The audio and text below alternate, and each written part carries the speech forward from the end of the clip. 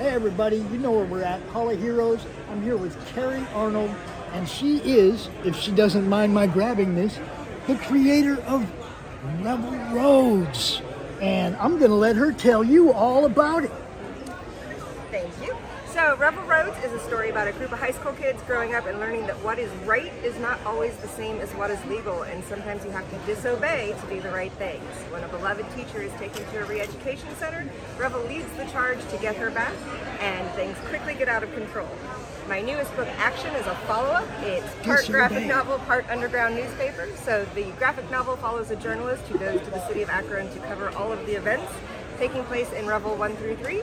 And then you also get the newspaper articles that the journalist writes side by side with the graphic novel that kind of fleshes out and gives you a more in-depth story. All right. We are going to have her out sometime in the very near future on one of the shows so you guys can get to know a little bit more about what she's got going on. But look, I got to add it to the hat. Absolutely. Okay? The disobey button, right? We're putting it on the hat, yo.